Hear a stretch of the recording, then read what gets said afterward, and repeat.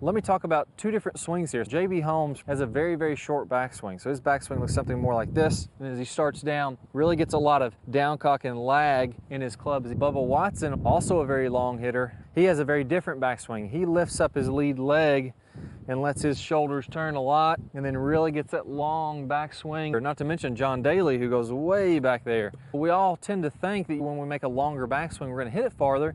And how could JB Holmes hit it so far with a shorter backswing? If we want to hit it far, we've got to get the hips and the shoulders to turn in the backswing and to rotate through in the downswing. Whether you're long or short, as long as you get that good full turn, you're going to be okay.